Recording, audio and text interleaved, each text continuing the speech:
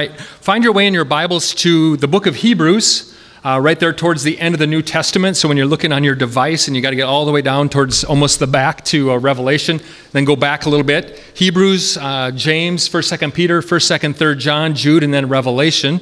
No, we're not getting through all that this morning. But as we look at the scriptures, studying through the book of Hebrews, let me encourage you, let me remind you that this book was written, and as the book of Hebrews was written in its day, for the purpose of encouraging the church that was in danger of turning away from Christ. It's really written to, in many ways, the persecuted church. Those that would be living in the world, those that would have the pressures to turn away from God. And we live in a current world that the pressures from the outside are great for us simply to deny the word of God. And we need this help. So we come today where we're in chapter 3. It says, "Therefore, holy brethren, partakers of the heavenly calling, consider the apostle and high priest of our confession, Christ Jesus."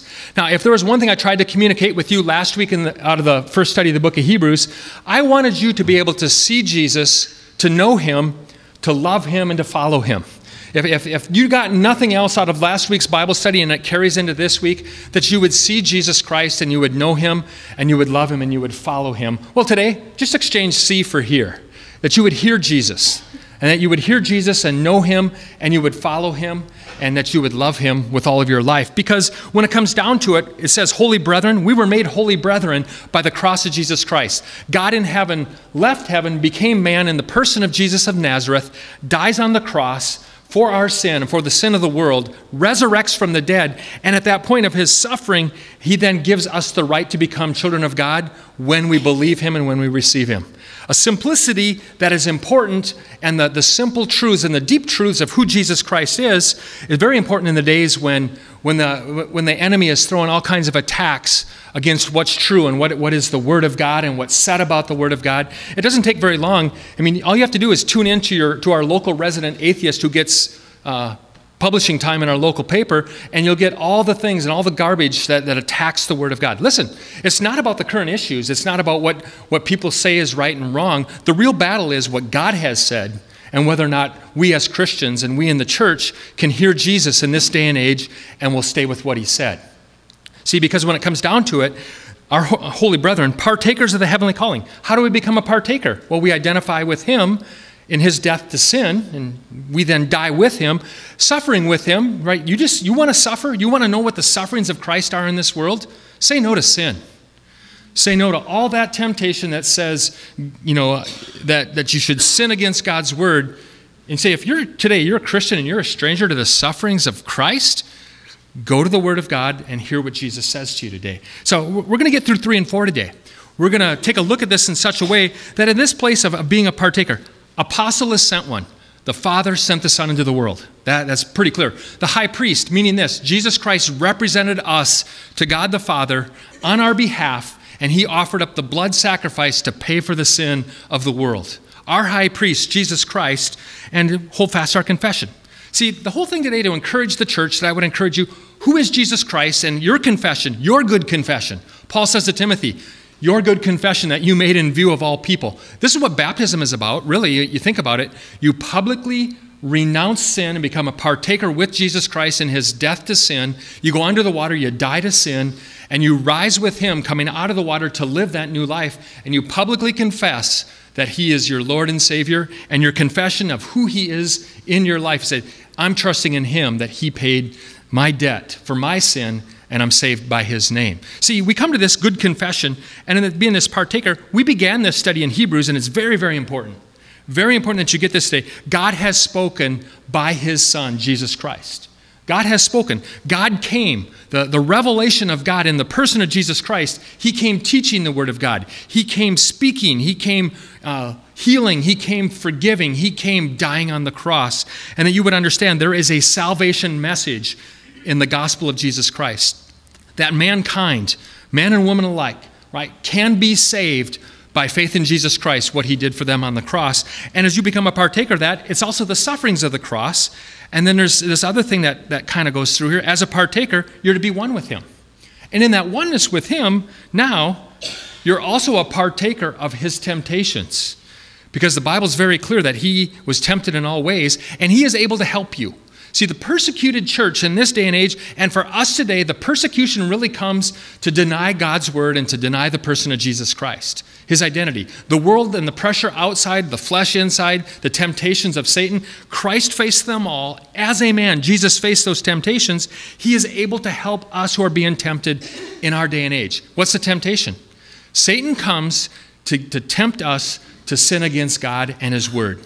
It's that straightforward that we have a high priest, we have an apostle, we have one we partake with who is able to help.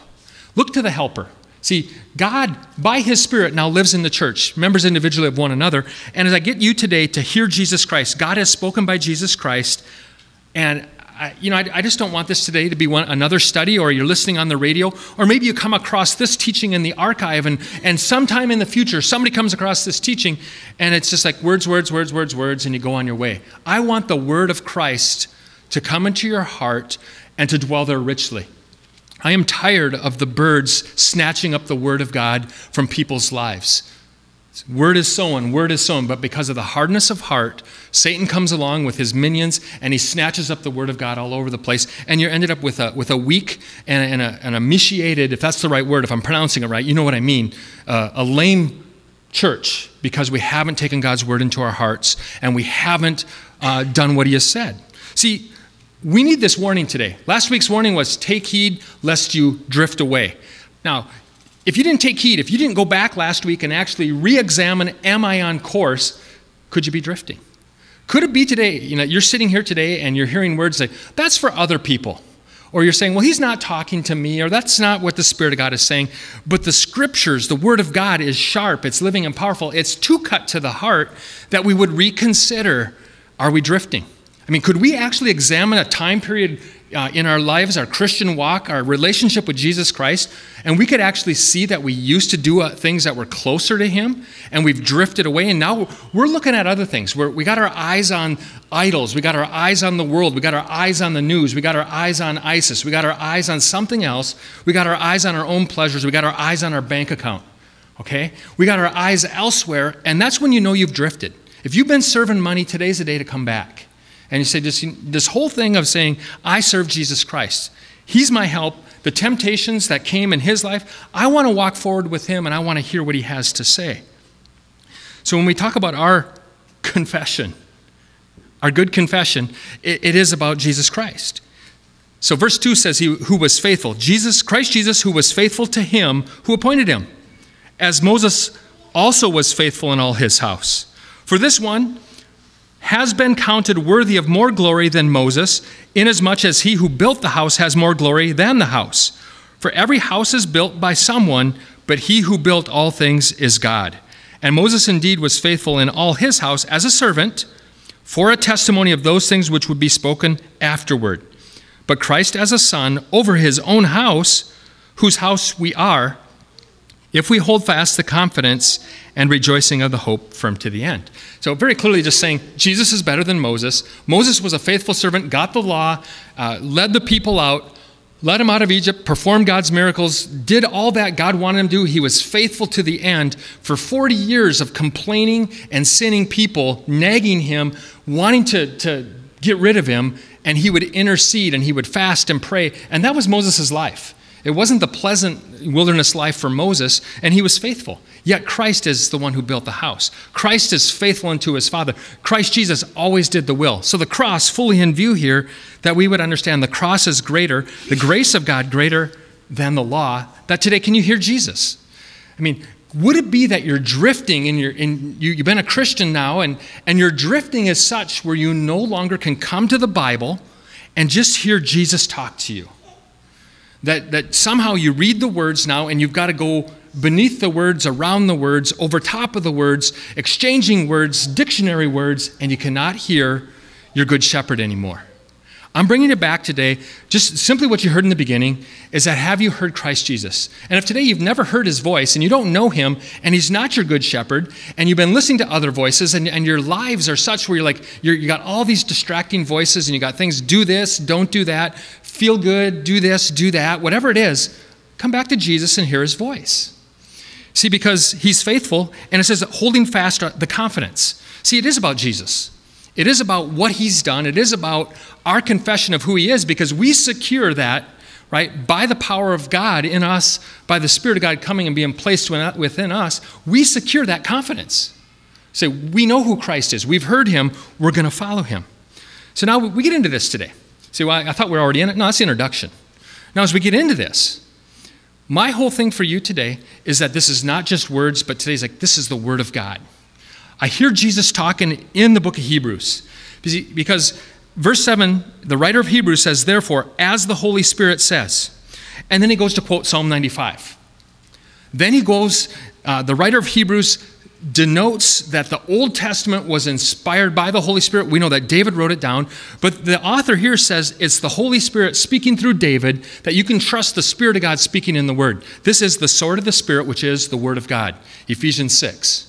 See, this is to be able to take the Word of God and the Word of the Spirit and apply it into these situations in life. And it would be today that you would hear these words right there in verse 7, and it applies today. Today, if you will hear his voice, capital H. Today, if you will hear his voice, do not harden your hearts as in the rebellion in the days of trial in the wilderness, where your fathers tested me, tried me, and saw my works 40 years. Therefore, I was angry with that generation and said, they always go astray in their heart, and they have not known my ways. So I swore in my wrath, they shall not enter my rest.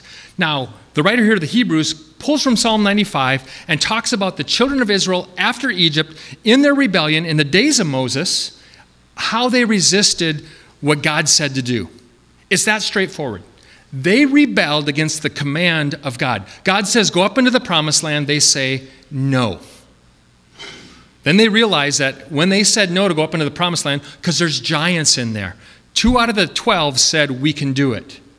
They're the only 2 that made it through in that age group for an entirety of 40 years. And God said this. God says, you're not going to go into the promised land. And you know what they did the next day? When they refused to listen to God, you know what they did the next day? Okay, we'll go up now. And then God tells Moses, tell them not to go up. Moses, the Ark of the Covenant was there. They were not led up then. You know what would have happened had they obeyed God? Had they listened to his voice, God would have taken up day or night the cloud or pillar of fire. Either one would have been taken up, and he would have led them right into the promised land, into victory. But they would not listen to God. So the whole thing is for you and I, and we get into this, can you hear Jesus' voice? Because what is he leading you to do? What is he leading us to do? What are the scriptures leading for us to do? Because we can learn from the past mistakes of others. You can learn from others' mistakes. Wow, wouldn't that be just a novel idea in the body of Christ? To learn from somebody else's mistakes instead of making the rounds on this sin and then making the rounds on that sin and backsliding here and loving the world there and all these things. Nothing new under the sun. What you're into right now, if it's not Jesus, has already been done. Come back today. Come back to the voice of Jesus Christ. Listen to him and do what he says. See, because if you can hear my voice today, and I hope you can, but can you hear the voice of Jesus when you come to the scriptures? So the idea of not hardening your hearts. Hardened, obstinate, I will not do what Jesus wants me to do. Christians really are that way? Yeah. I didn't know this at first, because what was happening for me when I found the Word of God and God began to work in me, I really thought, this is how naive I was when I got done with all the 10 years of backsliding and I got with Christ and I found his Word, I found the teaching of God's Word, and I was hungry for God's Word, and I found it in here. I started changing my opinions. I started changing my life. I just thought that's what everybody did. Now that I pastor a church, I'm like, wow, I wish somebody would do that, where they come to the scriptures and their lives are changed, because this hardness is obstinate. Now, the day of trial in the wilderness, what did God do with them? He let them wander in the wilderness for 40 years, and he tried their lives. But really, what were they doing all along? They were rebelling. There was a hardness. They were testing God all along. And so that we would learn these things, and I think from the context of what we're getting into today, I think verse 10 is helpful. They always go astray in their hearts. Would not listen to God's word. And what were their horrible sins in the wilderness? What were their greatest sins in the wilderness? Things like complaining. Do you know that God equated for the children of Israel in their rebellion in the wilderness, when they were upset at God, because God made them go the long way around, they started to complain against God. You know what God did? God corrected their behavior. He did. Just like in sexual immorality, just like they had the graves of craving where they said, give us meat or we're going to die. They started to speak against the miracles of God. God fed them supernaturally, and they started to complain against God. They go astray in their heart, hardness of heart. So will we if we don't hear Jesus today. Just like it happened to them, and you today might be in danger. Last week's danger was danger of drifting. You know what today's danger is? hardness of heart. No longer willing to hear what Jesus says to do, doing your own thing. Complaining, right? Changing what sin is. Changing all kinds of things in the Scripture. I don't want to be that way. So when he says, I swore in my wrath, they shall not enter my rest. Now, maybe this is a debate for those of you commentaries, Hebrews 3:4. What's this rest of God? Is it heaven? Is it the filling of the Holy Spirit? Well, let's use the context of the Bible. David is a shepherd. David pens Psalm 95. This is quoting Psalm 95. We read it in introduction this morning. We are the people. We are the sheep. We are of his pasture. We're the people of his hand, or the sheep of his hand. This idea of entering his rest from Psalm 95, you need to understand this. This is the place where you enter into the fold. This is the sheepfold. This is the place where you're safe. This is the place of rest. See, if the sheep are grazing and at night they would come into the sheepfold, they would be kept safe in there. And the shepherd would lay down and he would be the door. Jesus said he's the door. It's John chapter 10 all over again. If you're familiar enough with John 10, you're like, this is the place of rest. It's found in a person. The place of rest is found in the person of Jesus Christ. And he says what? My sheep know my voice. I go ahead of them. I call after them and they follow me. Listen, if you cannot hear his voice, no, that's not what it says. If you will not hear his voice, you won't follow him. But if you're listening, you're tuning your ear as a child of God, as a Christian, as a sheep, and you're tuning your ear to other voices, you'll follow after those other voices. But Jesus said, those who are my sheep, they will not follow another voice. And what's the exhortation then today? Be careful in your hearts that they're not hardened to what Jesus really says to you. Because as Jesus talks, you're to hear him. He's your good shepherd. He's going to lead you out into green pasture. He's going to lead you back in. The place of rest is the sheepfold. And now you just stay in the sheepfold. You stay there. You remain there. It's the place of comfort. It's the place of rest. It's the place of safety. It's the place of presence of Jesus Christ in your life. Now, I think with the context right, and, I'm going to do this. Let's go over to John 10. So instead of me just talking about it, let's read the Word of God. Because, lo and behold, when we get to John chapter 10, and if you've got a red letter edition, guess what color these letters are going to be in? Man, so if you can hear the words of Jesus, then you don't hear me. And, let's pick it up in 10. We need to know this because, the thief is all around. The false shepherds all around. Look at verse 10. John 10:10. The thief does not come except to steal and to kill and to destroy. You should be able to identify what's going on in the world right now. Where there's stealing and killing and destruction, that's where the enemy is at work. We know that. The thief. Jesus says, I have come that they may have life and that they may have it more abundantly. I am the good shepherd. The good shepherd gives his life for the sheep, but a hireling who is not the shepherd, one who does not own the sheep, sees the wolf coming, leaves the sheep, and flees. The wolf catches the sheep and scatters them. The hireling flees because he is a hireling and does not care about the sheep. Verse 14, I am the good shepherd. I know my sheep and am known by my own. As the Father knows me, even so I know the Father, and I lay down my life for the sheep. And other sheep I have which are not of this fold, them also I must bring, that they will hear my voice, and there will be one flock and one shepherd. Again, a reference to the Gentiles, of which then we come under that other flock. Therefore my Father loves me, because I lay my life down, that I may take it again. No one takes it from me, but I lay it down myself. I have the power to lay it down, and I have the power to take it again. This command I've received from my Father. See, in the context now, David shepherded. This whole thing is this, not to go astray. How'd they go astray? Hardness of heart. It's like Jesus given that parable about the seed, and he's trying to sow the seeds into your heart. And even if he would take a air pressure gun and try to take that seed of God's word, he couldn't get through the hardness of the heart. See, because the hardness of the heart is what keeps the seed from coming in. And the warning of that whole thing was that when there's a hardness of heart, then Satan comes along, the birds come along, and snatch up that seed, and God's word never, ever grows there for a Christian's life. How many times, how many Bible studies, how many times going through the scriptures, how many verses are just gone? Just gone. See, because the warning here today, and the whole thing is about hardness of heart. Let's learn from what happened to others that we as Christians can walk forward.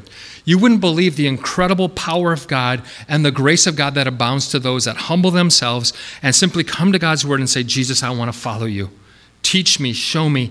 And just that place of humbling yourself and say, I will not resist the word of God. I will not turn against the word of God. If it's in there, I want it. Teach me, show me, help me, because we have the same temptation, and we have one who can help in our temptation. So beware, brethren, verse 12. Back in Hebrews 3, verse 12, beware, brethren. Beware the dog, all right? Beware the mutilation. What do you want to beware of? Well, he says there, beware, brethren, lest there be in any of you an evil heart of unbelief in departing from the living God. See, when the persecutions came, the church was in danger of what? I'm just not sure if this is worth it anymore. I'm just not sure it's worth it to serve Christ. See, but the realities are, that's an evil heart of unbelief. I don't know why it is, but somehow the last 20 years of my exposure to Christianity, of which now 15, 16 of those is back with the Lord instead of the backslidden view of Christianity, is this. I don't get it. Why would we say that doubt is okay? Why would we say is that, oh, it's okay if you're doubting. It's okay if you're doubting. I heard that over and over again, and I hear rather the beware today. It's like, you know, beware if you're doubting. Come back to hear Jesus. If you can only hear simple things of Jesus, hear those. Don't worry about the stuff you don't have figured out. What has he said to you? Work with that he has revealed to you in your heart. Beware, brethren, lest there be an evil heart of unbelief in departing from the living God. But exhort one another daily while it is called today. Consider yourself exhorted from the pulpit. Consider yourself exhorted in your personal lives, one-on-one when I speak to you. Exhort one another daily. And that you guys, let's cling to Jesus Christ. It says, exhort one another daily while it is called today, lest any of you be hardened through the deceitfulness of sin. See, right now you might be hardened. You might actually be elsewhere. Your body's here, but you're planning something else out. I am fully aware that you can actually be here in person and be 1,000,000 miles away. Blah, blah, blah, blah, blah, blah, blah, blah, blah. Vikings, pastor, blah, blah. What am I going to eat? See, but when you get alone with Jesus and you get into that prayer closet and you open the Bible and you say, Jesus, open my heart. Will you write there? Will you speak there? See, because the hardness of a deceitful heart is deceived. The hardness comes through the deceitfulness of sin. Oh, that's not sin. It's okay. Every time it's just like a layer of hardening. Hardened. So maybe this is today where if that's the case, then you must repent. It says, for we have become partakers of Christ if we hold the beginning of our confidence steadfast to the end. Second reference here of our confidence to the end. Our confession in Christ, steadfast in him. You know what? Even if you're weak, even if you just have the simplicity, say, I know that Jesus Christ died on the cross for my sins, and I will not depart him. I don't care what all goes down. I'm going to cling to Jesus Christ. I'm going to cling to the simple commands. So today, what is said? Today, if you will hear his voice, the repeat. So verse 15 quotes the exact same verse as verse 7 did. Today, if you will hear his voice, do not harden your hearts as in the rebellion. Now this word here, that idea of rebellion, it means this, obstinate refusal. Obstinate refusal. So when Jesus talks to you and he says to you, hey Seth, what you're doing right there, and maybe he doesn't really talk to me that way. Maybe he talks to you that way, but for me, it's just like in that quietness of heart, says, hey, that's not godly. That's not right. That's sin for you. See, it's a very sobering thing when I get alone with the Lord, and it might be that you would see, are you obstinate over the revealed scriptures that give you commands and promises? Are you hardened? Are you refusing today to hear what Jesus says and do it? Now, here's the lesson. Could he be talking to all of us? Could he be talking to me? Could he be talking to me only? And I think verse 16 helps us out. Moses, again, now we're going to draw these parallels. For who, having heard, rebelled? Speaking of the children of Israel, who heard what God said? Well, they were all at the mountain, were they not? Were they not all at the mountain, camped around the mountain? Did they all not have their representatives and the elders? Did they all not hear God speak and the mountain shook and they were incredibly fearful? And they said to Moses, we're afraid. You hear from God. Tell us what he said, please. And God says, good. If only my people would always fear me like this, and they would be so careful to find out what I said to them, and they would be so careful to obey what I said. And that's what happened in Moses' day. And all of them came out of Egypt. All of them saw the 10 miraculous plague miracles, judging the gods of Egypt with God's own right arm, bringing out his own people. They saw the salvation. Have you seen the salvation? The cross of Jesus Christ saving you. You understand this. Who rebelled? Was it not all who came out of Egypt led by Moses? Every one of them who rebelled came out of Egypt. Think about that. They all saw the power of God. That's not enough, is it? Believing in the miracles of God is not enough to save you. To hang on in this thing, it comes down to this: what are you going to do? Are you going to hear his voice? Are you going to refuse his word? Or are you going to keep his word? Now, picturesque here. Now, with whom was he angry 40 years? Can you imagine God's anger upon you for 40 years? That's what it was for the children of Israel. He judged them for 40 years. Was it not with those who sinned, whose corpses fell in the wilderness? And to whom did he swear that they would not enter his rest, but to those who did not obey? See, who doesn't get into the sheepfold? Jesus says that he who tries to climb in another way, that he's a robber. See, there's only one way in, and for you and I as Christians, there's one way in, and that we're to say, how do we get in? We get in by obeying the gospel of Jesus Christ. That's how we get in. We obey the gospel of Jesus Christ. So we see that they could not enter in because of unbelief. Could not enter in. Could not enter in because of their hardness of heart. Now, literally there it is because they did not have faith. So chapter 4, as we go into this, explains this. They could not enter in because they didn't believe. Even though they saw it, even though they had the miracles, they didn't believe that God was able. He says, go up into the promised land. They could not believe that God was able to do that. See, Christian, do you believe that God is able to take you from today and see you into eternity in Christ Jesus? You believe it. So you exercise that faith, you strengthen that faith, and then along comes these trials. Along come the sufferings of this life. Along comes stuff that if you weren't attached to the rock would blow you off the rock. That depth of emotion, that depth of pain, that experience, what you're experiencing, and I'm bringing you back to this simplicity of the rock of Jesus Christ to hear him and cling, because the children of Israel didn't do it. In fact, they saw all that. They had all the miracles. They had water out of the rock. They had the law. They had the tabernacle. Can you imagine this? Every single day, they had their marching orders. If the cloud moves, you move. If the fire moves, you move. See, what does a shepherd do for his sheep every single day? Every single day, the shepherd goes ahead of the sheep, calls them out, takes them out to pasture. They follow his voice, and he leads them back to the fold. Go in and out and find pasture. Christian, what do you have to do? Same thing. It's that simple. It's that straightforward. For the children of Israel, all they had to do was follow God's leading, and he gave them a visible representation. They had all that. They saw all that. They had all that, and yet they still wouldn't follow. So I'm not surprised when we have this in our Christianity, where we have the Spirit of God, we have the Word of God, we have what Jesus says, and we have the Good Shepherd going before us, and what do we need to do? Simply be led by him and follow him. Therefore, since a promise remains of entering his rest, let us fear lest any of you seem to come short of it. Man, if I could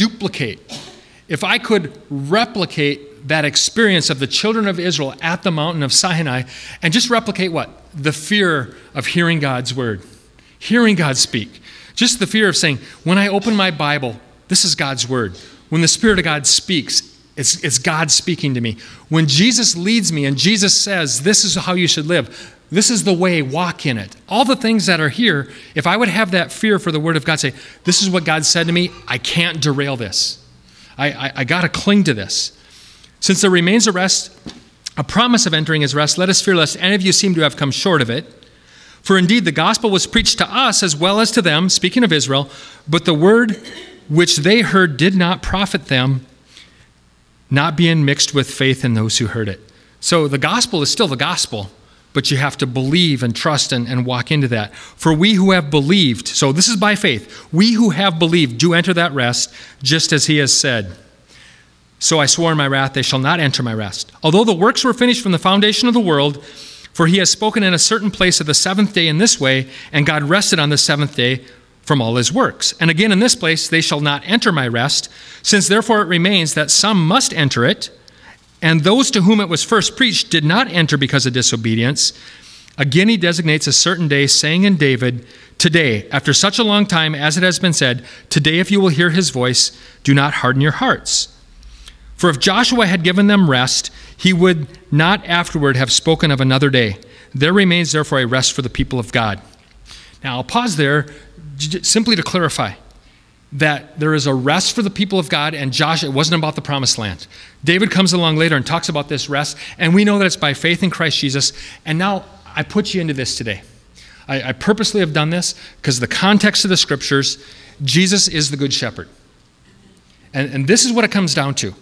That if you today have heard the gospel of Jesus Christ, you followed him, you believe him, you trust him, what he did on the cross for you pays the penalty for your sin, you enter in through the gate. You have salvation. Now what do?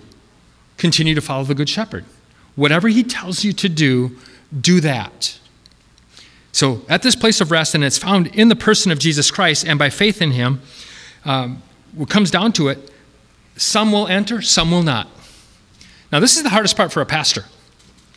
I give the Word of God. I personally, from the pulpit, I listen to the Word of God. I speak into your lives.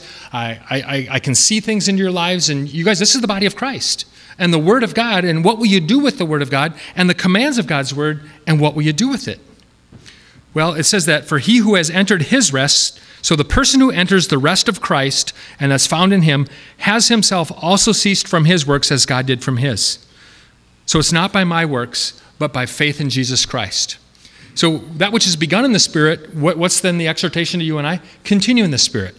It isn't like you come to Christ and then all of a sudden you have to do good works as a Christian to secure a position to remain. No, the place is very straightforward, that it is his work in you, and it's his finished work.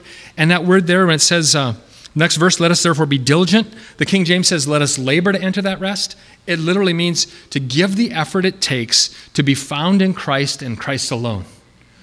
Now, that's my encouragement to you today, lest anyone fall according to the same example of disobedience. So if the word was disobeyed when God spoke through Moses and God spoke from the mountain, and they had the miraculous power of God and they would not listen to God, they had all the commands and they would not obey God, who are we now today to think that we would go a different direction? The only way we will is if today we'll get into our hearts and say, this is what Jesus has said. This is the way. This is the scriptures. The scriptures, this is how we walk. And wouldn't it be that we come to this place, and the writer to Hebrews 4:12, we come to this place for a purpose, because this is where we need to be at every single day, where the Word of God is living and powerful, sharper than any two-edged sword. So in the context of the writer of Hebrews using the Word of God, saying this, he says, today if you will hear the Holy Spirit's voice, right? The Holy Spirit says, and where does he go? Psalm 95. Maybe today you're reading Proverb 5 because Proverb 5 is the 5th of the month, and you read Proverb 5 and you read things in there and say, that's the Word of God. One of those verses in there, God, I got to do that. Maybe today you're reading other places in the scripture. Maybe you're reading ahead for Hebrews, but have you set that place where you and God, and in your devotional closet and your prayer life and everything, where God's Word comes to you, or when you come to a sermon?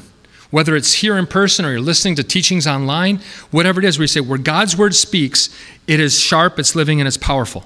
Sharper than a two-edged sword. The sword of the Spirit, which is the Word of God, cuts both ways. And literally here in what it says is that it is a two-edged sword, piercing even to the division of soul and spirit and of joints and marrow, and is a discerner of the thoughts and intents of the heart. There is no creature hidden from his sight, but all things are naked and open to the eyes of him to whom we must give account. Now, I can't do this for you. I can do it for myself. I can't do it for you. I can encourage you. I can exhort you, just like the writer here to Hebrews. He can't do this for you. He can tell you about it. He can introduce you to it. He can warn you about it. He can give you all these things. Moses couldn't do it for the children of Israel. Moses could intercede for the children of Israel. He fasted and prayed and saved their lives. He could communicate the heart of God. He could communicate the words of God. Jesus came fulfilling the very nature and will of God, and Jesus gave a message, and there's a message of the cross that he brought, and yet he still can't do it for you. And what is that part that you have to do for yourself? You have to answer and hear and follow. And I can't do that for you.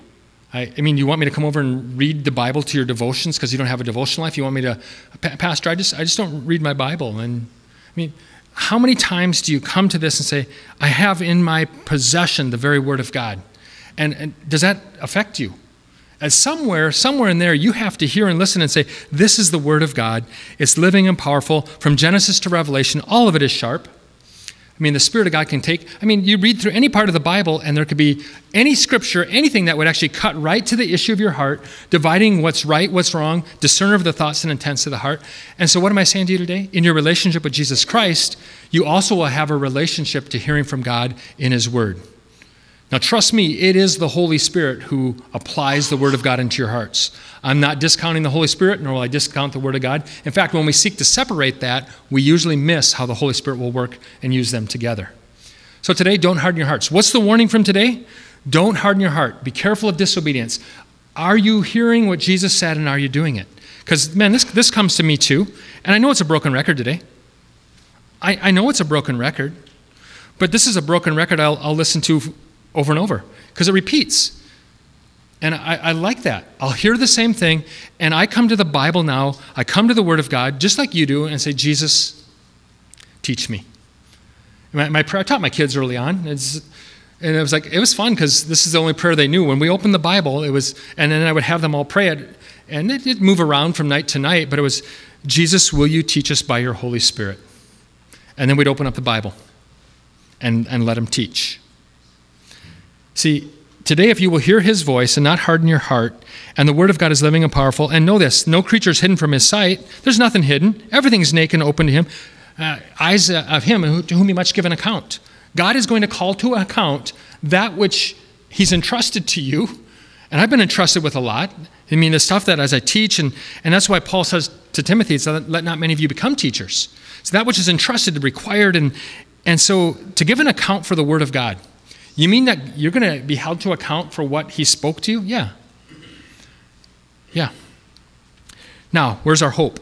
Well, verse 14 says, seeing that we have a great high priest who has passed through the heavens, Jesus, the Son of God, let us hold fast our confession. So we began today beginning with our confession, and now the whole thing is the trials of this life, the temptations, even where you failed, forgiveness of sin, recovering in the grace of God, being restored into the place of, God, I've backslidden. Man, I know 10 years of backsliding. I know sin. I know forgiveness of sin. I know the power of God over sin. I know all that. And now that's why, even more so, I appeal to you this. Let us hold fast our confession.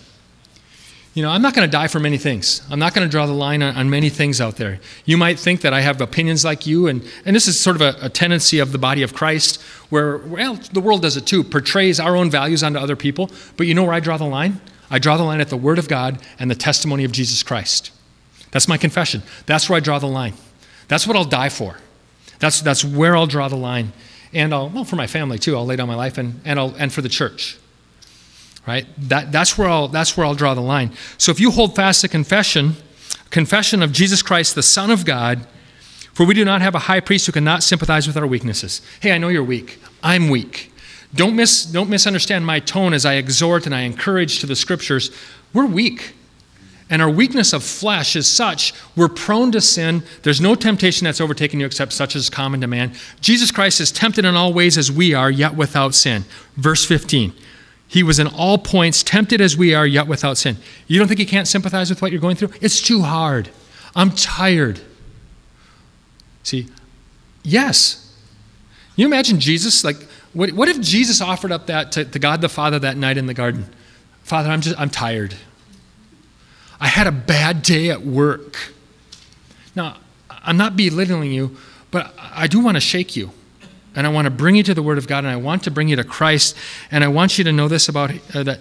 Let's be strengthened today as Christ sympathizes with our weaknesses. He knows, he sees, he knows the temptations, and why not look for the way of escape? Why not look to him and say, Jesus, help. Help me out in this matter. Let us therefore come boldly to the throne of grace that we may obtain mercy and find grace to help in time of need. Every third minute. Isn't it sometimes what it is? You get in the middle of something, you know it's, if you fall for this temptation, you know it's sin. And you know you're going to sin against God's word. And so, can I go boldly before the throne of grace to find help? Yeah. Because our high priest has gone in. With the blood, the way is made open. The Bible says that we pass into the Holy of Holies through the veil, which is his flesh. Died as a man, making the way. We pass through into the Holy of Holies to find help. Now, as we wrap this up today, it's like, okay, so what has Jesus said? I could pull the entire New Testament, what Jesus said, and you could say, okay, I got to get all that. Now, have you heard 3 simple things from Jesus? And the first one is today, Jesus says, come to me. So in your weakness, if you're weary, heavy laden, trials, sufferings, it's got you weighed down, Jesus gives a very clear thing. If that's you today and you're weary and you're troubled, and everything I'm saying to you, and I have frustrated you completely today because you don't read your Bible, and you're upset at me now because of everything and exhortations, and 3 and 4 has just rebuked you up and down, and you're just beat up right now. You're weary and you're heavy laden because you haven't been with Christ. Simply hear him today. He says, come to me, all you who are weary and heavy laden. So when you say, I'm just tired, do you know that's not the place of rest? Do a self-diagnosis. Help yourself hear what you need to hear about yourself. You realize the church, 5 out of 7 in Revelation, the letters he gave, they couldn't even self-evaluate. That's why Jesus sent a message, because they couldn't actually self-evaluate their situation. So if you would hear this today, and if you're weary, heavy laden, troubled, and life's got you down, and your own sin, you've been yielding to sin and temptation got you down, Jesus simply says, come to me. It doesn't end there. He says, come to me, take my yoke upon you, and learn from me, for I am gentle and lowly in heart. He is meek. And he wants you to get all that, and he wants you to be yoked with him, and submit yourself unto him, and trust him in all things, and simply come to him and say, Jesus, I follow you. I'll be yoked to you. Where you go, I go. Where you lead, I follow. Jesus, I'm yoked with you. That's it. I come to you, I entrust it all to you, and I receive your promise that you will give rest for my soul. Most helpful today. Most helpful today. And then now here's another one. So remember, I'm not giving you everything. I'm giving you something. And he says, come to me. How about this one? As a disciple of Jesus Christ, the call's the same. As it was in the beginning, is still the same today. Follow me. That's all Jesus says to you. Follow me. You find out today where Jesus is leading. Right? If that means that your methods of seeking God's voice in your life is to follow Jesus Christ and do what he says, is to follow me. It begins with what he said first. Take up your cross, right? Deny yourself, and follow me. You can hear that today. You can hear this, and maybe today you have to go back and deny self all over again. And it just is that. You're the good shepherd. I want to follow after you. Where you go, I go. Where you lead by your voice, I follow. And I'm encouraging you and strengthening you, because if you haven't been following the Good Shepherd, what are you following then? There's no other options. You end up following a different voice. And now the last one. Again, I'm not giving you everything. I'm giving you 3. I'm giving you something to take with you today. And it's this. Jesus says, abide in me. So you can put them together. He says, come to me, follow me, and now the last one, abide in me. How close can you get? And it really is that. As you progress in this relationship, first you come to him and you hear him, you confess your sin, you get saved, and you deny yourself, take up your cross, you die to sin, and you live with Christ, and you follow him. Wherever he goes, you go, you follow. Jesus, how do you want me to do that? How do I please you? How do I do this? Can you hear his voice in the scriptures? Because now he simply comes along and says, where we're getting to and what this all is about is this place of abiding in oneness with me. Jesus says, abide with me. See, if you can't hear come to me and you can't hear follow me, you'll probably never hear what? Abide in me. Abide with me. See, what is Jesus saying? Can you hear him today? I mean, can you go back and say, Jesus, man, I've been reading the Bible, Lord, and I'm sorry, I've been reading the Bible, and I've been reading it all the wrong way because I can no longer hear you when I read the Bible. And I want to abide in you. And here's how he has me abiding in him this month. Right? Here's how he has me abiding in him this month, is he took me aside in this exercise of God and godliness in my life, and he took me aside to this thing called holiness. And just teaching me how to abide in him and to trust him and love him, to be holy and set apart for him, and Christ in me working that out. And I just share that with you because what is he working in your life? What can you simply say is, here's the exercise of godliness. Only because I follow Jesus Christ, this is coming about. And know this, that when you follow him and love him and serve him, don't be surprised when the world hates you. Don't be surprised at the sufferings. In fact, the trials will increase. So to the persecuted church here, writing to the Hebrews, it is just that.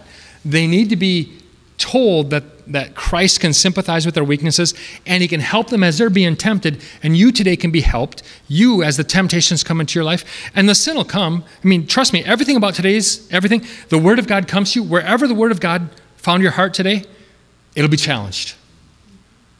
And you'll have to make a choice if the bird's going to snatch that seed away, cares of this world, or if it's actually going to find good soil. So